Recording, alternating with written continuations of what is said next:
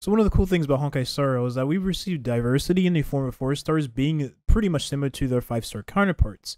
And Misha is that character. I expect Misha to be a 4-star version of Jingliu. Pretty much Jingliu at home. For those of you that don't have Jingliu and wasn't lucky enough to roll for the character, then Misha should be a nice free-to-play alternative.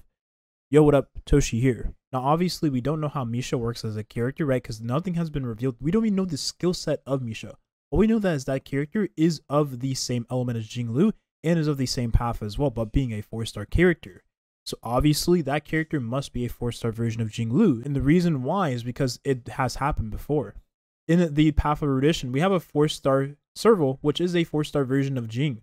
So they're doing the same thing with the release of Misha, which ends up being a 4-star version of Jingliu. So with that being said, for those of you like me that don't have the character, I think this is very nice. And I hope they continue to make 4-star version of 5-star characters. I guess with the release of Xueyi XY, she'll be like a 4-star version of Seal, but not necessarily because Seal and this character is on the same path. And to make a 4-star version of Seal would be very difficult because Seal is a very strong character and she has a very interesting kit. So they would need to make a 4-star character that is able to reset their turn whenever they kill an enemy. And I don't think they would do that. So funny enough, as I said in the previous video, I've actually been working on my Herda, and this is my Herda's build currently. And I expect to pretty much throw these stats onto that new character, Misha, whenever we do receive Misha. And honestly, with Misha being a destruction character, that character may or may not have traces in the form of crit. We'll have to wait and see, and Herda has a few crit traces, but not too much. So I'm looking at about 5% more crit, but this character does receive a lot of crit in her kit from just following up and hitting the enemy. Now, I do have 71% crit rate, 102 crit damage, and I do have a pretty high amount of attack, and she's only level 40. Now, do keep in mind that my crit damage could be way higher, but I'm going to keep it real with you guys. I am not farming more than this. Farming relics in this game is absolutely painful. Look at my helm. My helm sucks balls. It's so bad. My boots are kind of better, but they're not really saying much when I have 9% crit, flat attack, break effect, and like 2 rolls into defense percent. Literally so many wasted stats. And then my chest is a crit rate chest with crit damage and break effect. But to be honest, this character needs a crit damage chest because she already gets a lot of crit rate in her kit. But I do have a decent NR Soseto set on this character with crit damage. Effector rate is useless. I had this on Payla. I kind of just threw it on my Herda. And I was like, okay, well, I'll just use this on her now. And then the rope is pretty decent. But as you can see, you don't really need to farm too much for 4-star characters or new characters in general. You just need to throw them on something and they'll pretty much do their job. And I will throw these relics onto Misha whenever that character does arrive. In terms of Light Cone, I really do want to utilize the Most Welcome You because this Light Cone gives so much attack to the wearer whenever the wearer is able to use a basic, elemental skill, and ultimate all in the same sequence. Now, hopefully that character ends up using the basic every now and then because for the most part, most of the destruction characters at this point have not been able to utilize this Light Cone because for some reason, every destruction character now just has enhanced basic attacks and they don't use their elemental skill to do damage.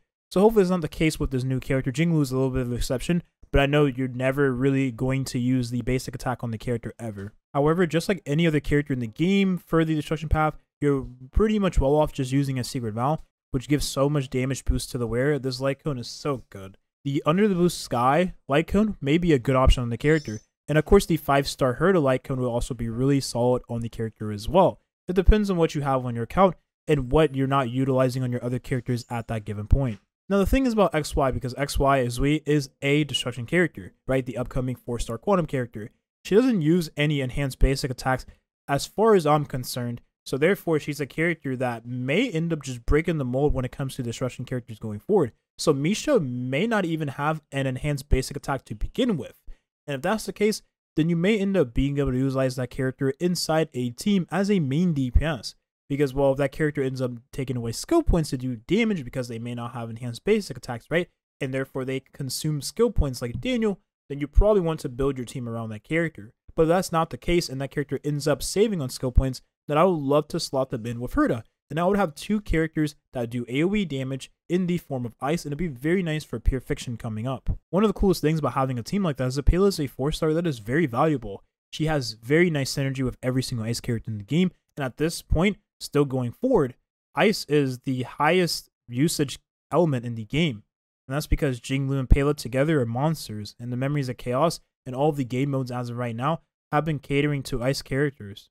And I think with the release of Ruan Mei, because she's a character that's going to synergize very well with ice characters, will be very nice here. And actually, March 7th would be a very solid defensive option, because not only would you have more chances to freeze the enemy, because not only are you going to be weakness breaking the enemies in AoE settings, you have to remember Ruan Mei helps with the weakness break efficiency. But I know you don't necessarily need to have Ruan Mei in a team like this, and like I said, if the character Misha ends up being a character that does not consume a lot of skill points, then you can slot Misha with other damage dealers. And I think that's very nice for the upcoming Pure Fiction game mode.